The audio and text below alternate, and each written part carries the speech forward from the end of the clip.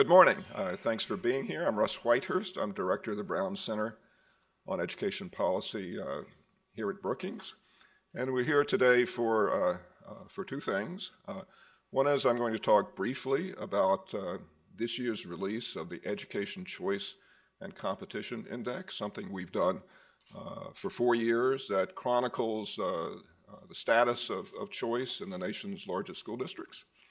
And then we're going to hear an address by Honorable Senator Lamar Alexander that will speak to issues about education that are of concern to him, and probably he will touch on school choice in that process. You know, when I was in school, and even when my two children, now adults, were in school, if parents wanted to choose the school that their children attended, they either had to buy a house in the zip code of the school that they preferred for their child, or they had to pay tuition to attend a private school. Things have really changed on that score, and they changed dramatically in a relatively short period of time. Today, most large public school districts in the U.S. offer some degree of parental choice over the schools to which their students are assigned. Depending on the district, families can choose public charter schools, affordable private schools, magnet schools, virtual schools, and most importantly, I think, regular public schools to which the parents actively apply rather than regular public schools to which they are assigned based on their zip code. Districts differ in which of these options are available, the ease with which parents can exercise the choices that they get, the degree to which the choice system results in greater access to quality schools for students who would otherwise be assigned to a low-performing school. And these things are important. In this ECCI, Education Choice and Competition Index, we draw attention to how choices manifest in the largest districts, and we're increasingly able to analyze how it's changing over time. The information for the ECCI is most usefully available on the interactive website where you can sort and produce the kind of displays you are interested in. Let me just give you a brief overview.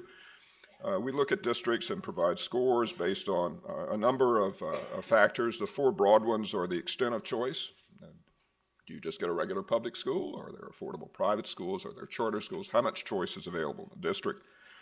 We look at the degree to which the choice process, if there is one, maximizes the match between what the parent wants and what the parent gets. And we favor there some kind of computer algorithm that assures that that match is as close as possible. We like to see common applications where a parent can apply once rather than having to go to each school and make a separate application. We're interested in whether funding follows kids, so that when a child chooses to go to another school, the school gets extra money because that decision has been made. And we're interested in subsidies for the cost of choice, particularly for low-income parents. So in particular, if a parent chooses a school that's outside of her residential zone, does the child get transportation to that school, or is the parent expected to get in the car and drive the child across town to get there? This is the fourth release, and let me give you some highlights of our findings. First, in terms of leaders in district choice, this year, as in every previous year, the Recovery School District in New Orleans scores highest in terms of our index. It scores well on all of the things we look at. In particular, there's a high availability of choice, with nearly 80% of the schools in New Orleans now charter schools. There's a supply of affordable private schools. There are vouchers for private school attendance available from the state. And there's virtual education, that is education online. The school process maximizes the match between what the parent wants and what the parent gets using a computer algorithm for which the Nobel Prize was awarded 2 years ago. There's a common application for all schools, including regular public schools and charters, all one application. Information on school performance is easily available online, and transportation is provided in the form of tokens for the city bus system or yellow bus service. Several of our top performers this year stand out in their use of this centralized computer-based algorithm, and we think that's important. Students apply once, they receive one offer, and they can match based on the closeness of what they want and what's available. New Orleans, Denver, and Newark are admirable in this regard in that they include not only this one application process, but charters are part of the system. In most systems around the country, including, for example, the one in New York City, you can apply to the regular public schools, but each charter application is a one-off. You have to go to that charter school and apply there. There are laggards as well as leaders in our index. About a third of our districts receive very low scores on school choice. It means that families don't have any choice other than the choice they can exercise by buying a house where they want to send their kid to school. Some of our low-performing districts say that they offer choice, but it's a faux choice. Here's how choice can be exercised in one such district. First, the child is assigned to the child's neighborhood school. Then the parent who wants a transfer must obtain the paper transfer application form in person at one given location for the whole district on one particular calendar day for the whole year. Once the parent has that application and fills it out, in order for her child to be eligible to transfer schools, the student has to be passing all subjects in his or her assigned school and have a sterling attendance record. If a student is new to the district, his or her residentially zoned school must approve the transfer.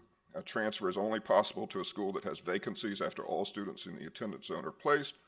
Once the transfer occurs, it can be revoked if the student is not doing well in the school to which the child is transferred, or interestingly, if the student's parents are judged to be uncooperative by the new school. Parents must provide transportation to the school of choice. Arrivals must be punctual, and an approved transfer is good for only 1 year. A parent has to go through the whole thing next year.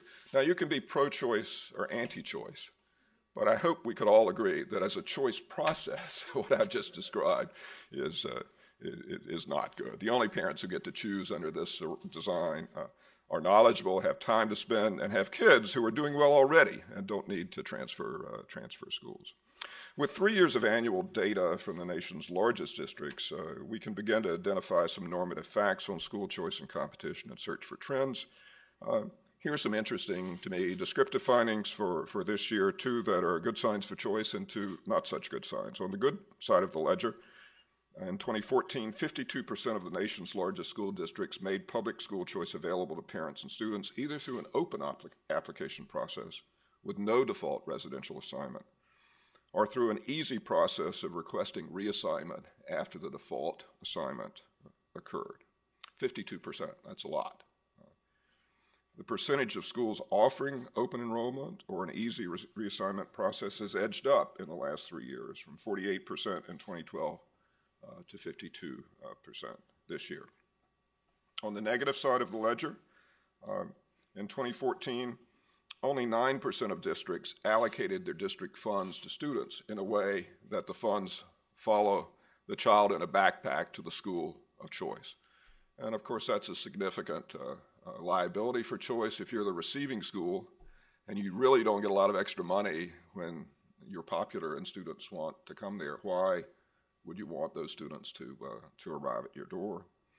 And second, on the negative side of the ledger, only 8% of districts provide student transportation to a school of choice, which means that choice is only available to parents who have the time and the vehicle to get their child to another school. This is for advantaged parents, not for disadvantaged parents.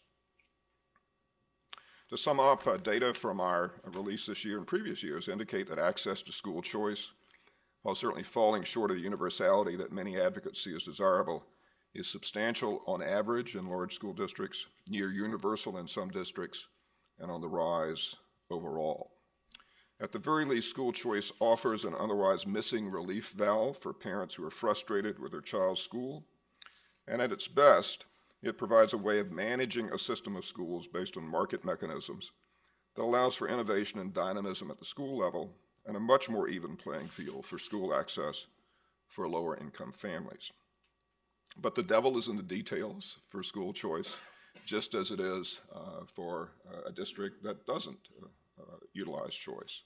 And the details require attention to the parameters of choice and competition, such as the ones we include in the index, as well as to the fundamentals of choice, access, and quality. Choice is empty if there are no good schools available to which kids can transfer. I hope those of you who are interested in school choice will take a look at the index online, and I hope some of the information there will be valuable to you.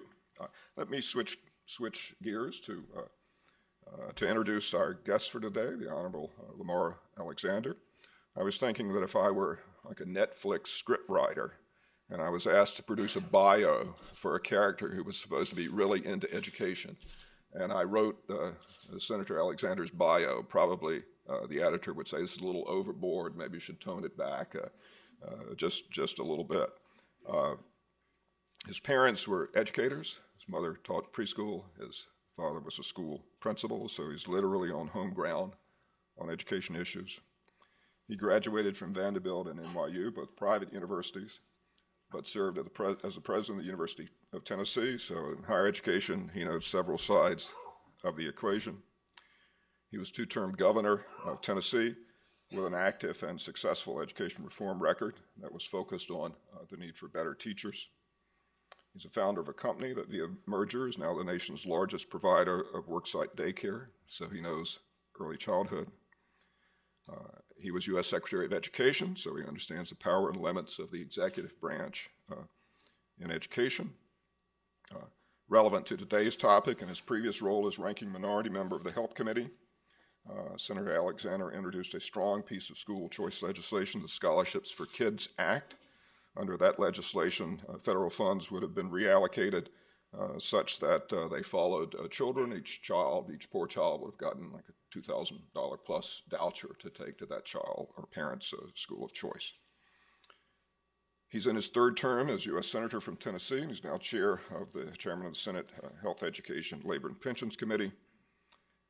In that role, he's introduced draft legislation for the reauthorization of the principal federal education bill, the Elementary and Secondary Education Act, passed into law in 2001, beginning of 2002, so a little stale now, 14 years later. You know, when I have to introduce people as I'm doing today, sometimes I find out things about them as I'm getting ready that I didn't know otherwise. And so I ran into something about the senator was actually a pretty good pianist. And I searched online, and I found him playing a rendition of the Tennessee Waltz that struck me, because that's usually performed as a honky-tonk tune with a kind of ba ba ba ba. But the senator's playing was nuanced and sensitive. There's real music there, and skillful as well. And it struck me that that's a metaphor for how he's approaching legislation on the Hill. He's just not banging away with three chords. He's looking for solutions that work, and I'm sure you will be interested, as I am, in hearing what he has to say. Senator, thank you.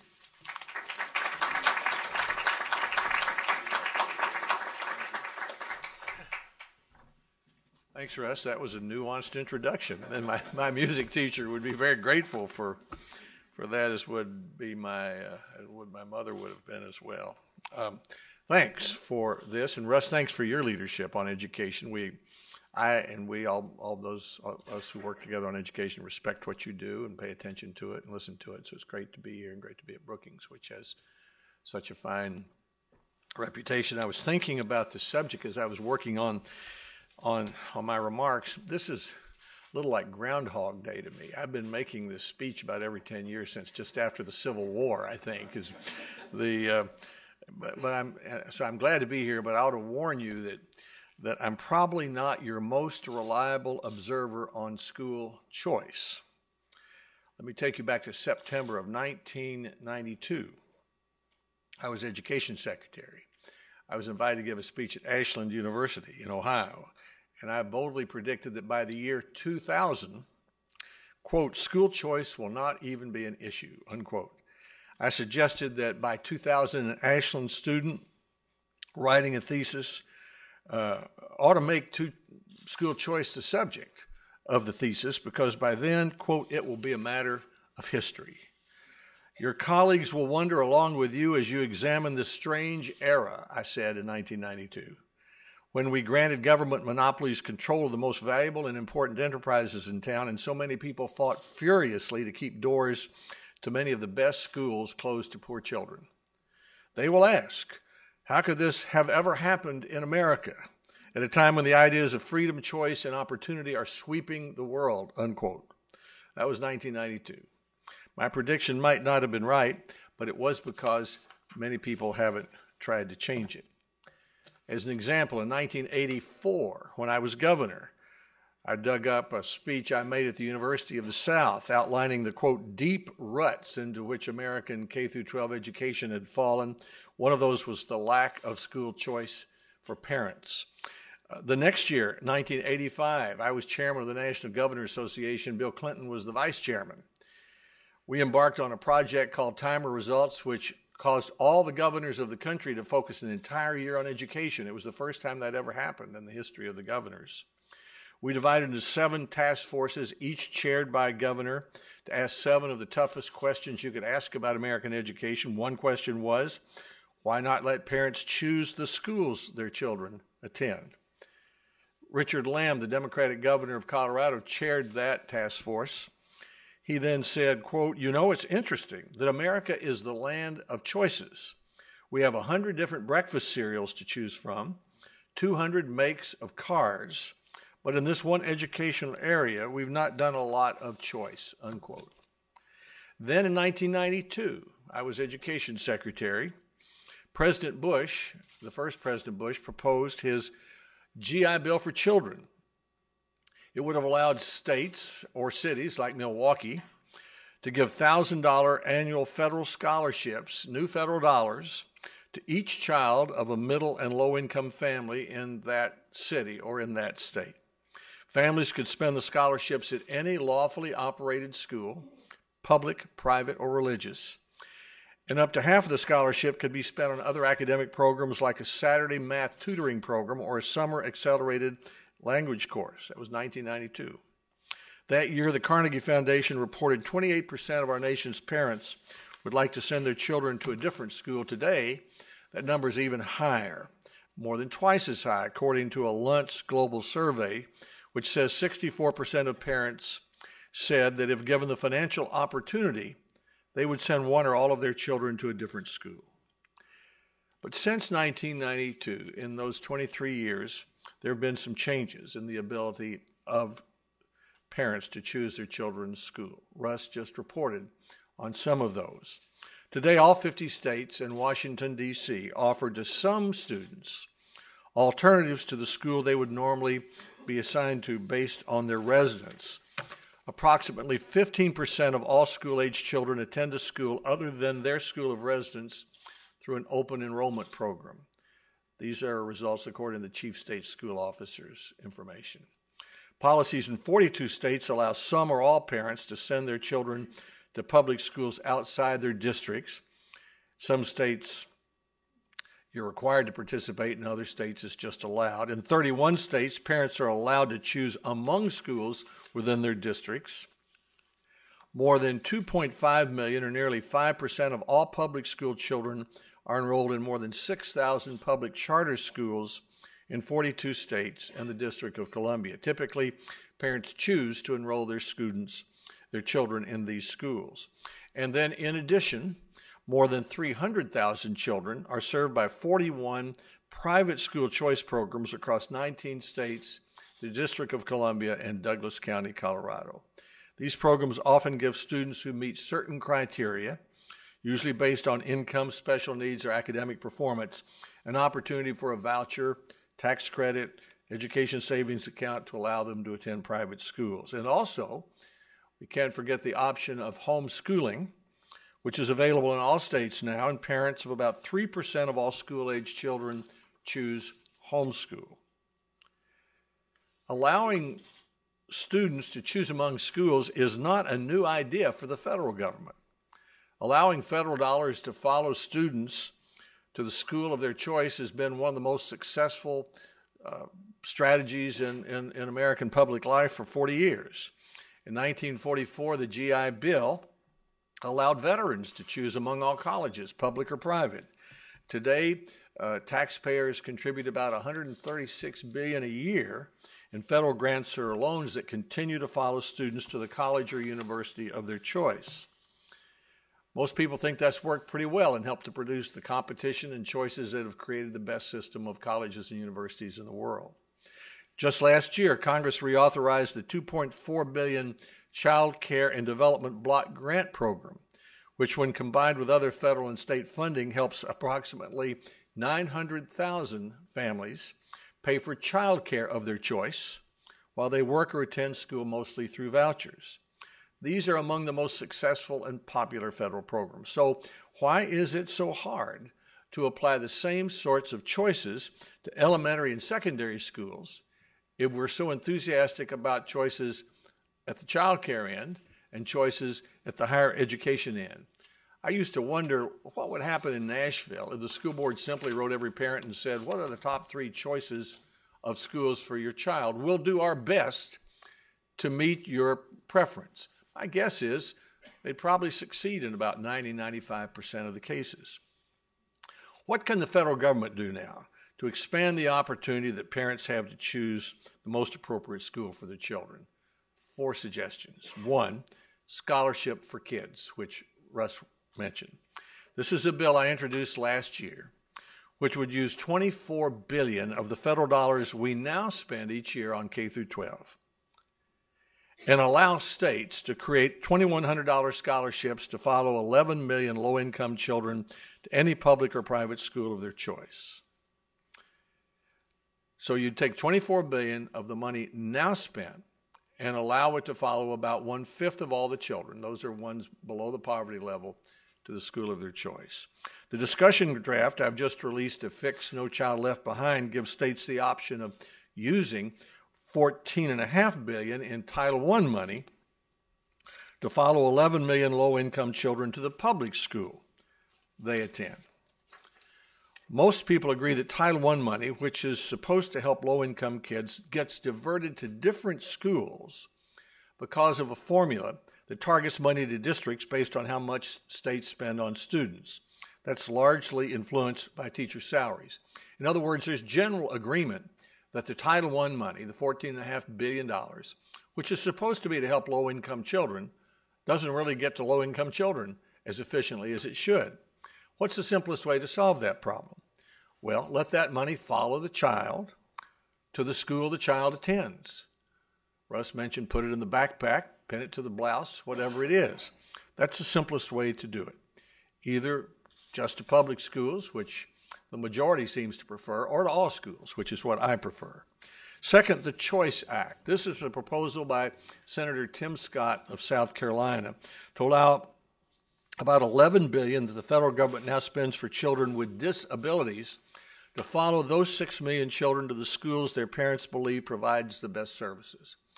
Senator Scott is very compelling when he talks about this. He talks about a friend with a Down syndrome child who finds the right first grade for the child. Why not allow that parent to choose the same school for second grade and third grade and let the federal dollars for children with disabilities follow the child to that school that the parent chooses? I think it's important to underscore that these bills don't require states to do anything. Instead, they give states the option to do this and let the money follow the child. Third, the D.C. Opportunity Scholarship Program. Senator Scott's Choice Act would also expand the D.C. Opportunity Scholarship Program that began in 2004 and has provided about 6,000 low-income students in Washington, D.C. with the opportunity to receive a scholarship to attend a private school of their parents' choice. Today, far more parents in the city have applied for the scholarships than have received them. And finally, 4, in my final year as education secretary under President Bush, I wrote every school superintendent in America asking them to try a new idea. It was in Minnesota. They were called Start from Scratch schools. As I remember, there were about a dozen of them. No, there were a dozen of them. They were the first charter schools. Today, there are 6,000 charter schools. They have strong bipartisan support, including from President Clinton, Secretary Duncan. We have in our discussion draft provisions that would streamline and update the existing charter school program, to provide grants to state entities to start new charter schools and replicate and expand high-quality charter schools, to provide grants to entities to enhance credit methods, to finance charter school facilities. This is often the largest obstacle to a new charter school. provide grants to charter management organizations like KIPP or Rocket Ship in my home state of Tennessee to replicate or expand high-quality charter schools. Our goal is to grow the federal investment in expanding and replicating high-quality charter schools with a demonstrated record of success and hold charter schools accountable for their performance. Other senators have also made some good school choice proposals. I think of Senators Paul and Lee, Senator Rubio among three. As for the future, I think I've learned my lesson. I'm not about to make a prediction in 2015. It looks like it may be a while before school choice will be a matter of history, as I predicted in 1992. But the progress so many have made is impressive. There's plenty of opportunity to do more. As Ross Perot once told me in 1984, quote, "Changing the public schools of Texas was the hardest, meanest, bloodiest thing I've ever tried to do." Since I'm not going to make a prediction, then I'll end with a question, the same one I asked in 1992. If we trust parents to choose child care for their children, and if we trust them to help their children choose a college to attend, and both these systems have been so successful and are so widely supported, then why do we not also trust parents to choose the best elementary and high school for their children? Thank you.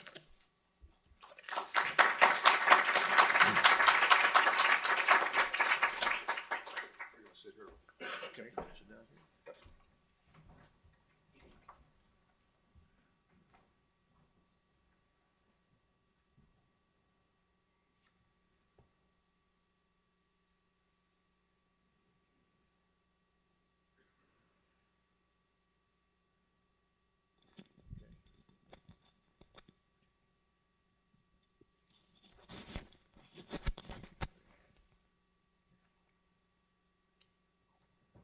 First, thank you very much.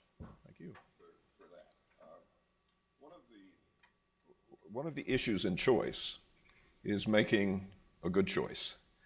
And when we make a bad choice of a restaurant, it's easy to repair that. You just don't go there again, and you can go online and get customer reviews about whether the food's any good and what the prices are like. When we make a school choice, it's a different type of choice. You know, it's hard to recover from a bad decision, and so even more important to make the right decision in the first place. One of the things that I think really ought to factor into that is how do children do academically in the schools that a parent is considering a choice among. And so I'm going to push you into an issue you're handling with the ECCI reauthorization, and that is testing. So what's your view of the role of the federal government here in requiring that states assure that parents have available information on the academic achievement that's generated by the schools that they might consider choosing? Well, I think they should have it, and I agree it should be disaggregated. But the question is, who should require the tests, and how many should there be, and what should they be used for? Under No Child Left Behind, there are 17 federal tests. That's really not so many. That for a third grader, that's a test on reading and a test on math, and the superintendent of Denver testified that shouldn't take more than 2 hours for each test each year. But Jeb Bush's Educational Foundation in Florida found that in Fort Myers, Florida, students had 183 tests a year. So most of them are the result of actions by the state and local government. Now, maybe some of those are needed, but probably not that many. And that's probably where the over-testing phenomena comes from. And the testimony we've been having suggests this, that it's not the tests that are so much the problem. It is the strict federal accountability system about what success on the test is, what failure is, and what the consequences are.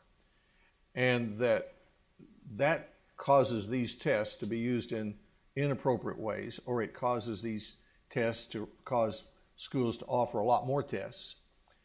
And so Marty West, whom you know very well, testified that the solution for that was to keep the 17 federal tests, but recognize that the federal definition of success, failure, and consequences hadn't worked, and that states over the last 15 years have done a very good job of creating their own accountability systems.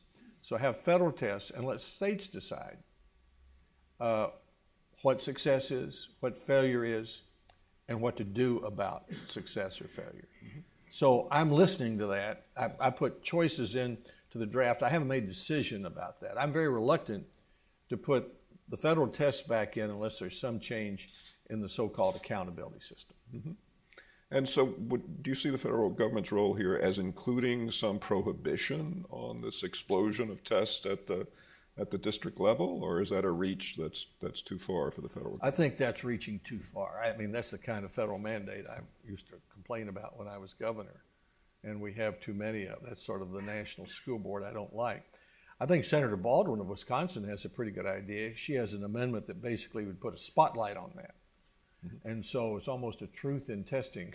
This test required by your local school board, not your federal government. Right. I think that would cut the number of tests in half, but or a lot more. But I think the most much of the most persuasive testimony has come from those who say the tests are fine, the disaggregation is fine, knowing the results is important, but don't make us just use it for everything. Yes. Let it be one part of an assessment that school districts and states make about schools and children and teachers, and let the people closest to the teacher and closest to the child figure that out. Mm-hmm. There is, we were talking about this briefly before we came into Falk this morning, but I see a tension, particularly among Republicans, about the role of the federal government vis-a-vis education, with one direction being let's revert to kind of state and local district control as we had before No Child Left Behind, and the other being let's do something radical like scholarships for kids so that parents are in control. And I think there's some tension on the left about these directions as well. Do you think my analysis of this is off base, or is that tension there? I think you're right about it. I mean, Senator Whitehouse of Rhode Island has really been the most critical of what he calls the huge federal bureaucracy imprint on local decision-making in schools. Yes. He's said more about that on our committee than anybody, and he's not the most conservative. He might be the most liberal senator on the committee. Yes, I was talking to a conservative senator on the floor yesterday who was worried about sending too much power back to school districts that wouldn't do anything and that would be intimidated by the local teachers union. Yes. So you've got that back and forth going. My own experience, I mean, I've had some experience with this. I mean, in 1983 and 4, Tennessee became the first state to pay teachers more for teaching well, and it took a year-and-a-half brawl with the National Education Association.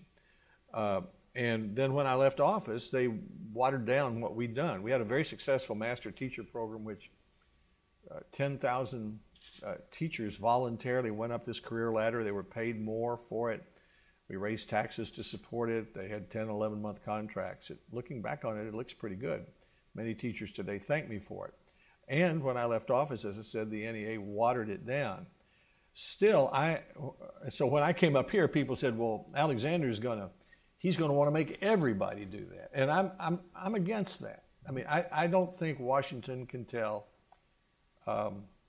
states and communities how to evaluate teachers, how to make their schools better. I think you can encourage it. I think you can enable it. I don't think you can order it. Tom Friedman, the columnist, said the other day to a group of us that one of the 2 rules of life he paid the most attention to was he never met anyone who washed a rented car. That's right. And in the same sort of way, if you don't own the teacher evaluation system and if you don't own the success of the school, it's not going to last very long. You might get an order from Washington that might help raise scores for a while, but after a while, there's no lasting effect of that. And there's been a huge backlash to it, to higher standards, i.e. Common Core, and to teacher evaluation imposed from here. I by the way, have washed a rented car. You have? But I never I'll tell Friedman about that. I never changed the oil in a rented car. I certainly did not go there. I'd like to give those of you in the audience an opportunity to interact with Senator Alexander. I'd ask you to raise your hand, and we're already, I see you're eager to do that. And when I call on you, wait till you get a microphone.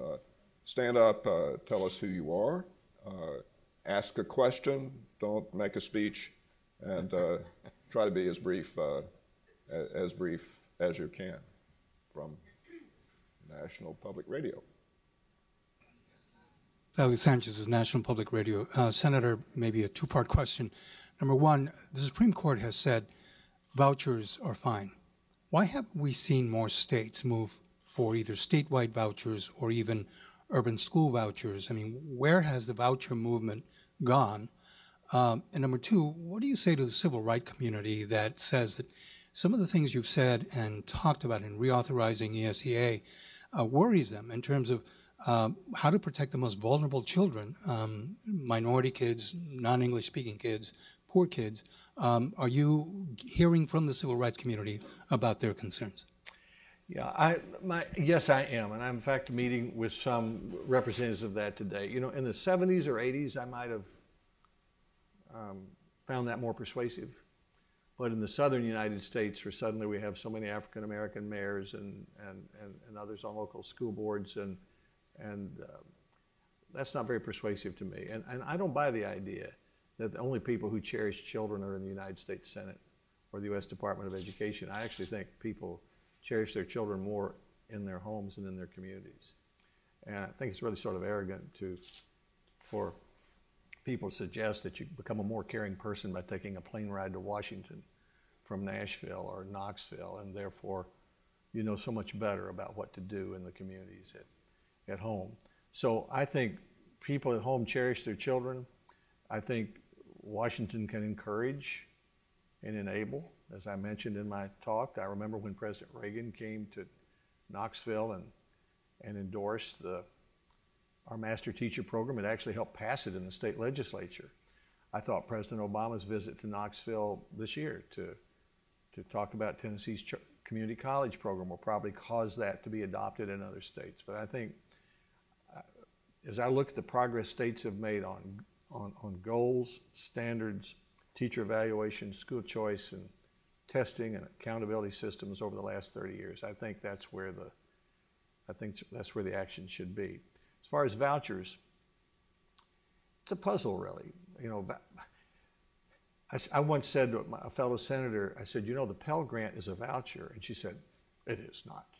You know, I'm opposed to vouchers, and there are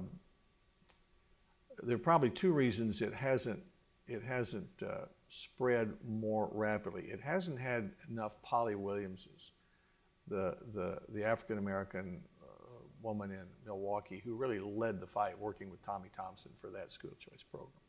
It's much more persuasive when she says, my children need this, rather than some well-meaning person from outside says this will be good for you. And then in rural areas, vouchers are harder to understand for many people. Senators from those states are reluctant on vouchers. But your point about urban settings is an awfully good one. I mean, why wouldn't you, in an urban setting where you have low-income children, let the money follow a child to a better school? And you have entrenched opposition to that from the teachers' unions. It's the single thing they hate the most, and from most school boards. Let's see. Woman here on the aisle. I'll try to give a short answer next time.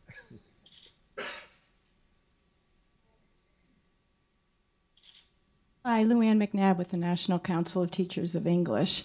I had a question. My understanding Remember that organization? I'm sorry? I used to work with you all in establishing English standards. It wasn't easy. Oh dear. Let me tell you, my English teachers, I tell all my new staff, when I meet high school kids and they ask me what to take in college, I say take as much English as you can so you can learn how to write a declarative sentence, because so many of the college graduates don't know how. And I tell them the story about Mrs. Martin Badgett, who was my senior English teacher in Maryville, Tennessee. And she made me, when I was a senior, stand up in front of the class and write on the blackboard 100 times the word just, because I was saying gist. And she said, Lamar, if you grow up saying gist, you'll never amount to anything. So I have a great admiration for what your council does. Well, thank you. Well, my question is I understand that the standardized tests that were implemented in the 90s were to hold schools accountable for taxpayer funds that were going to our public schools. So if you're advocating for money to follow the child to private, parochial, and charter schools who are not subject to these tests, how will you hold those schools accountable and make sure taxpayer funds are used wisely at those schools? Well, that's a good point. The question, I guess, first, parents. We do that with colleges. We do that with child care centers. We allow parents to make the judgments, relying on the available information. And perhaps we should say that if taxpayer, second, we would allow that money only to go to accredited schools. So if the school is not accredited by the state, then you couldn't go there. So that's two checks on it. The third question would be, do we require that those schools also take the same tests? I don't know the answer to that. I'll have to think about that. I would just a correction to your question. Charter schools are subject to the same tests as regular public charter schools. Well, they're all charter schools are public schools, and so they're subject to the same. Well, there's some private charter schools. Are there not? The charter school, I guess, as we define it in our data collection, are public schools that operate under charters from the state rather than private. So they're subject to the same test. In Louisiana, which we report on in our ECCI this year, kids who are supported with private vouchers take the same test as kids who go to. So I guess I'm thinking of public schools operated by nonprofits, yes, or by private companies, yes, but yes, you define those as a public charter school, still yes, taking the same. Yes, I see. Same test. So I agree with that. Better answer than I had. I'm Roberta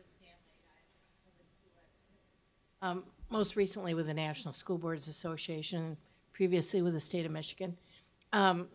K-12 education, in my experience, was normally a bipartisan or a nonpartisan topic, and the Congress has kind of moved in other directions.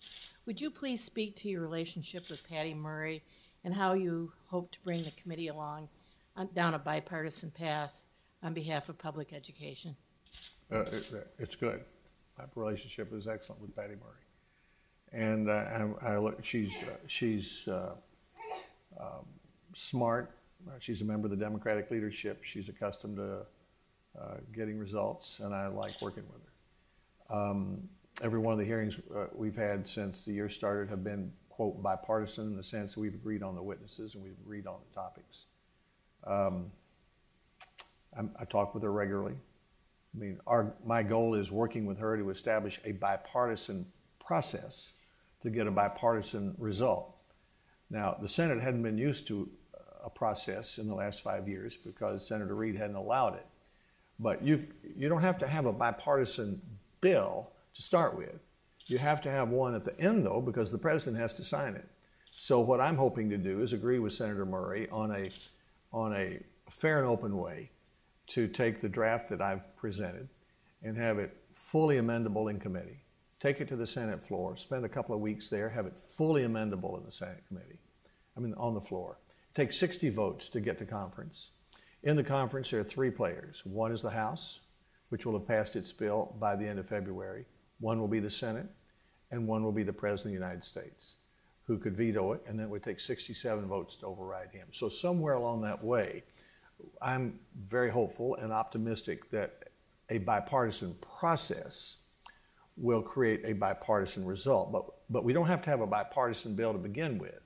It's nice if we do, but you don't have to. That's why we have the committee, the floor, the conference, and the president, all as a check on that. Thank you. I won't say that I went to one of your hearings. They had one of the best panels. Which one was that? The one that had Wade Hendrickson. Yeah, it was good. Well, when we agree on the witnesses, you get more variety, more diversity, and you learn more. But the give and take between the senators and the panelists. Yeah. And one other indicator, I worked for the last 2 years with Tom Harkin, and everybody said, well, you'll never be able to work with him because all the Democrats are liberal and all the Republicans are conservative. We were the most productive committee in the Senate. We passed 25 bills out of our committee that became law. And we did it by looking for areas of agreement. So I'm doing the same with Senator Murray. Our relationship is a new relationship. We haven't worked together before, but so far I'm very, very pleased to be working with her. Gentleman here on the aisle.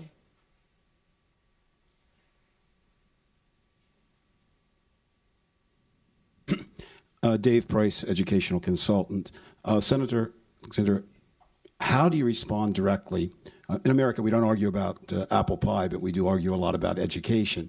So the critics, say a teacher, let's put it in the hands of a teacher, who says this is going to destroy public school as I know it. We hear that criticism all the time. You've addressed some of it. Directly to the... Say that what, Will?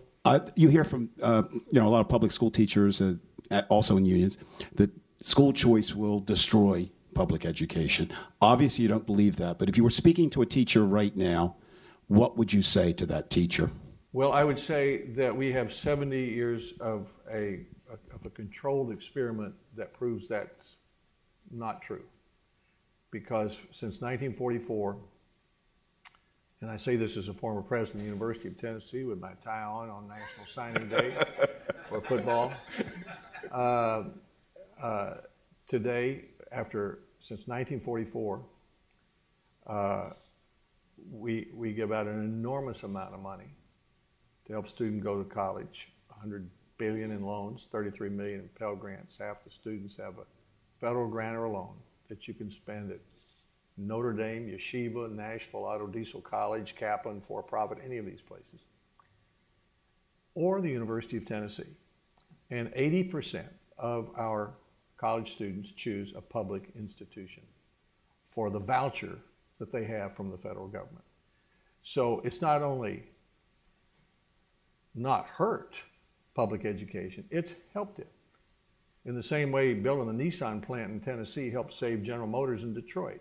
It gave it a little bit of competition, and it knew it had to shape up or go out of business. Gentleman in the back. Hi, good morning, Senator Alexander. Sunil Mansakani from the Raven Group. I was curious that if a state adopts, say, social and emotional learning standards, which most would say would have a positive effect on academic achievement, what role should the federal government play to support those standards, either in ECCI or somewhere else? To support it? I'm not sure. Yeah. So, for instance, could Title I funds be used to help support, meet the needs of those social emotional learning standards? Should the standards be a part of the state's accountability framework? Well, standards should be, but I think the state should decide what the standards are. Sure. There was a suggestion yesterday by one witness that it ought to be limited to evidence-based tactics.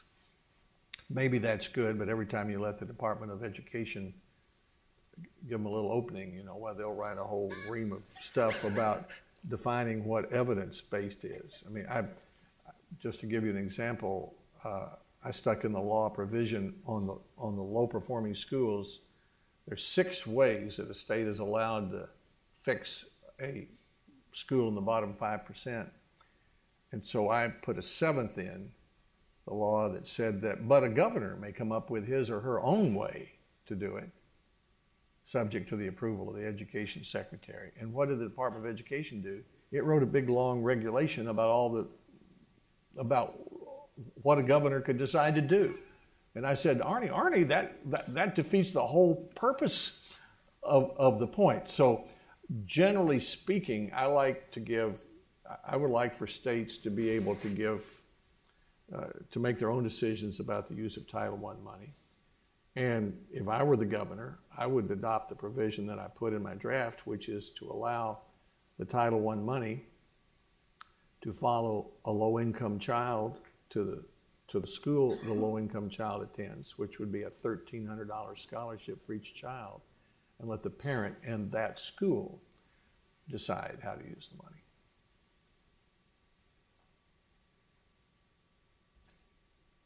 What, woman in the first row here, Cody?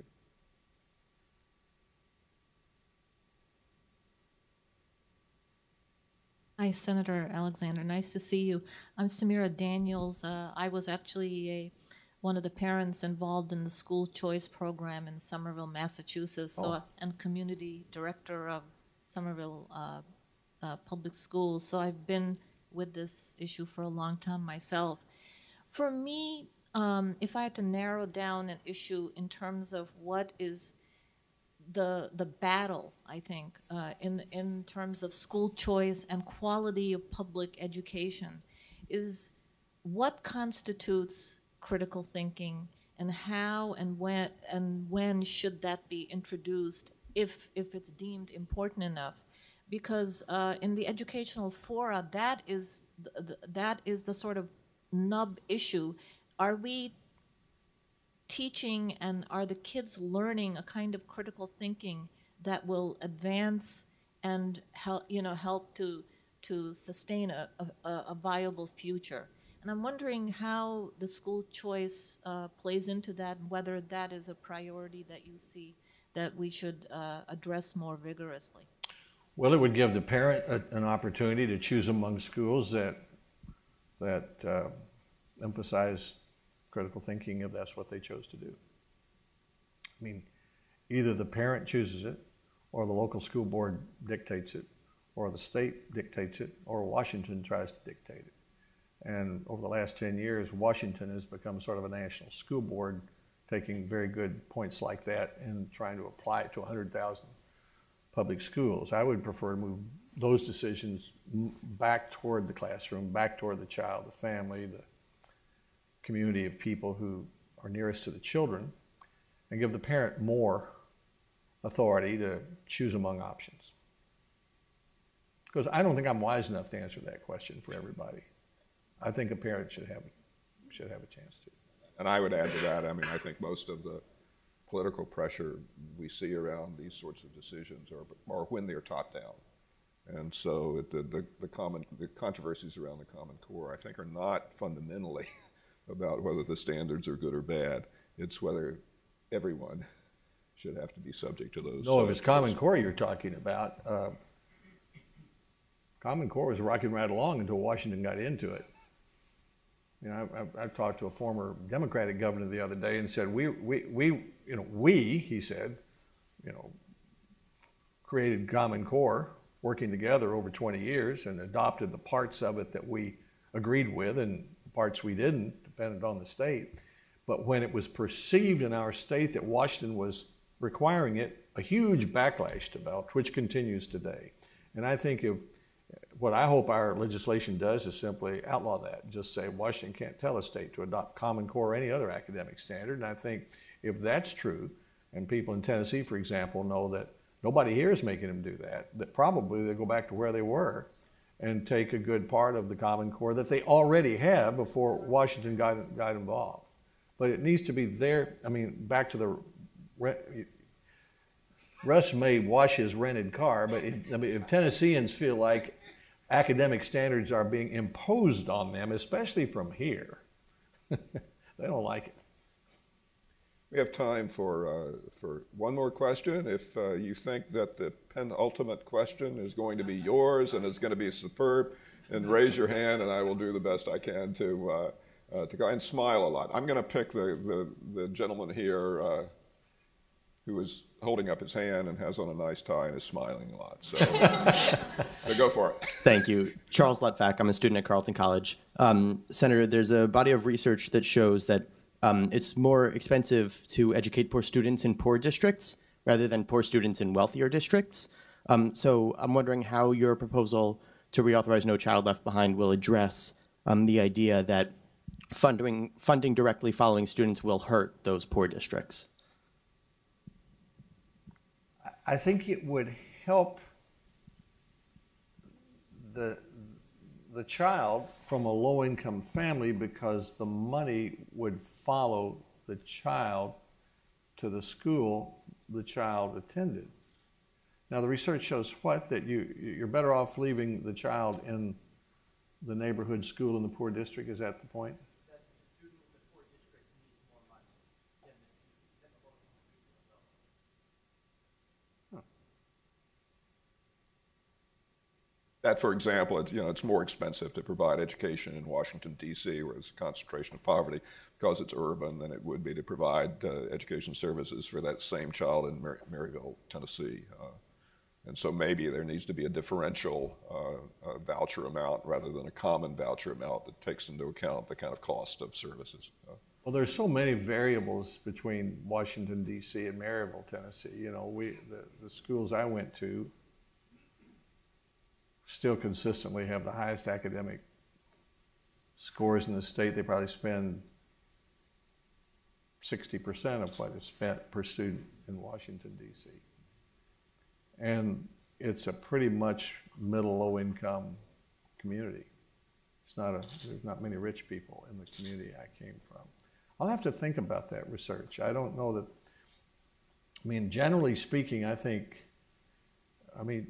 used to use the example of College Station, Texas, where you've got, on one side of the tracks where all the professors live, you've got schools with more money. On the other side, you've got poor kids with less money. I always thought that if federal dollars followed the child to the school they attended, that these schools on the other side of the track, where 80 or 90% of the kids are low income, they'd have a lot more money than they do under the property tax distribution system that most states have. I still think that's probably true. Well, thank you very much for being with us. That's a good question. Thank you in the audience for joining us today. Thank you, Russ.